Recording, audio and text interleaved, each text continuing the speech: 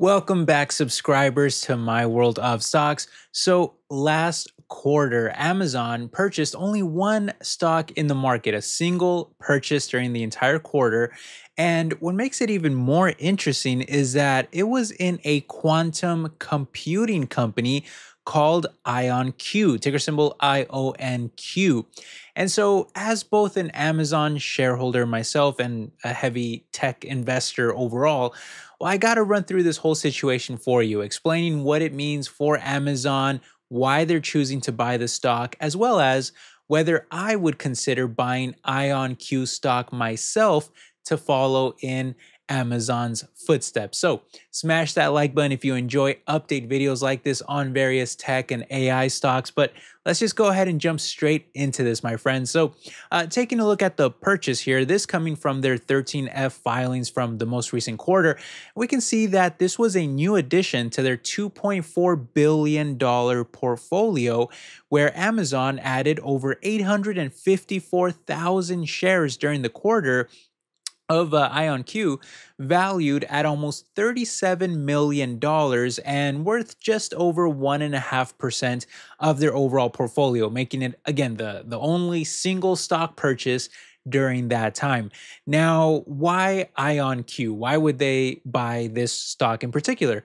Well, for starters, Amazon is, of course, the absolute largest cloud provider in the entire world at a whopping 30% market share, which is almost as much as both Microsoft and Google combined. And those are, of course, the number 2 and number 3 biggest players. And with AI spending really worth trillions of dollars per year, it's only going to get larger over time, with so many companies just competing to build and deploy the best models out there to compete with each other, to compete with rivals. Well, the demand for Amazon's cloud platform is only going to grow even larger over time. Well, when talking about future growth in artificial intelligence and cloud, anyone that's been keeping up with the industry knows that the next major wave of growth in AI will very likely involve in some way, but in a big way, I would say, quantum computing, a revolutionary technology and science really involving quantum mechanics that can potentially be much faster and more efficient at specific tasks. For example, the training of machine learning models that take traditional GPUs weeks to complete can be shortened to just hours on IonQ's trapped ion systems. And the very long-term promise of quantum computing is almost unmeasurable, given that most analysts agree it'll eventually be capable of cracking math problems that no computer on Earth can currently handle.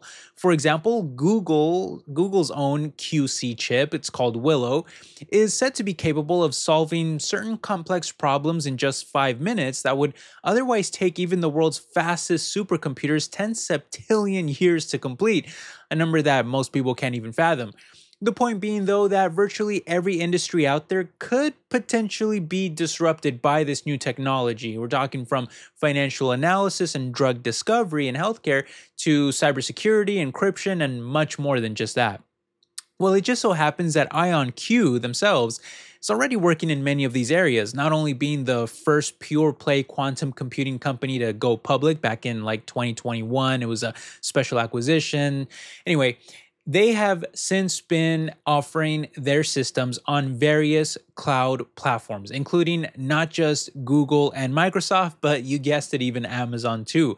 And so far this year, the company has been making great progress in scaling up qubits and improving error correction, while also leveraging their soaring stock price to make several strategic acquisitions and even announcing big new partnerships in areas in finance and pharmaceutical research and more, which are real-world test beds that show how QC could move from theory into actual applied solutions in business, like in their recent collaboration with AstraZeneca, where they showed more than a 20 times speed up in simulating a key drug discovery reaction, cutting months of computation down to just days. They also have an ambitious roadmap aiming to deliver a fully fault-tolerant quantum computer in a few years, I think by the end of this decade. a milestone that, if achieved, would mark the transition from experimental machines to truly practical quantum systems that can actually be scaled up and sold and used and be viable for businesses. Hence, why it makes perfect sense why a company like Amazon would want to secure closer ties with a hardware specialist like this early on to ensure that the future of AWS remains competitive against Microsoft's Azure and Google Cloud in the market of quantum computing and what they can offer there. A market, by the way, that UBS is projecting will generate annual sales north of $20 billion just by 2030 alone, with companies earning a total market cap of around $300 to $400 billion by then. Yet as of today, the four largest pure play QC stocks only amount to about $45 billion in value, meaning there's still a ton of room for expansion. Hence why so many investors are trying to get in early now on whoever they think will be the biggest long-term winners. Well, IONQ happens to be the largest among those pure plays in specific, with a market cap that has already ballooned north of $20 billion, or about half of that $45 billion I mentioned earlier. And while I can certainly see the long-term promise of a company like this that is really just getting started, it's hard for me to overlook the tiny amount of revenue by comparison. That last year was only less than $50 million. Now, granted, sales are growing at a fast rate of around 100% each year, but their loss per share keeps getting worse every year. And even if we value the company based on forward-looking revenues, their price-to-sales ratio is still sky high at over 240. Guys, that's close to 7,000% more expensive than the sector average. Now, to give you some context, we generally consider a fair PS ratio to be around 1. And even if we look at NVIDIA, who is, of course, the most highly valued company in the entire world by market cap, at over $4 trillion, well, their PS ratio is still only around 20, which is high, but nowhere near as much as IONQ's. And more importantly, NVIDIA is, of course, extremely profitable. So it's more reasonable to trade them based on a PEG ratio, which sits at only around 1 and is 40% cheaper than the sector. In other words, the sky-high valuation for IONQ makes even the most highly valued stock in the entire world look like a bargain by comparison.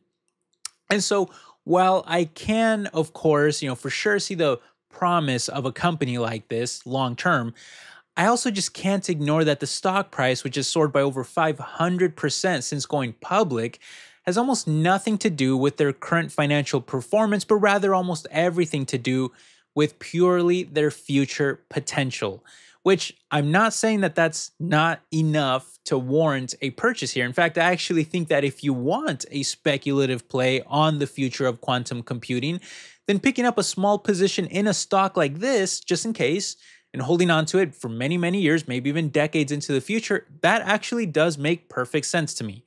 In fact, Amazon themselves are doing that very same thing, allocating just around 1.5% of their portfolio into this stock, which is not a huge risk for them, but still a big vote of confidence.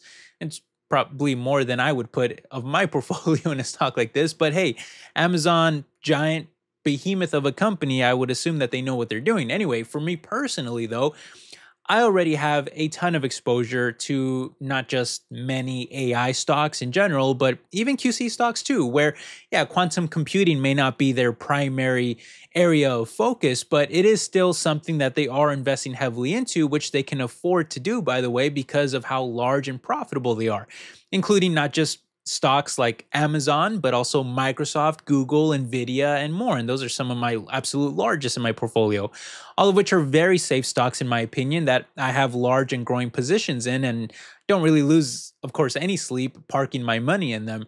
And by the way, I also have smaller, riskier stocks too, but they're just not, I would say, I guess, pure play QC stocks like something like IONQ. Who knows though, maybe in the future, especially if we ever get a big dip on the stock, I might actually consider buying some of this one at perhaps a cheaper valuation, which I would absolutely make certain to update you guys on if that ever happens. So make sure you're subscribed, of course. But for now, let me know down below what you guys think about what we discussed today and whether you would consider owning this stock yourself, or if you already do. I'd love to hear your thoughts. Personally, I guess I'm a little more so excited just about Amazon because I, of course, own it's one of my biggest stocks. So I'd love for them to do more with quantum computing and just be involved in that field for the long term.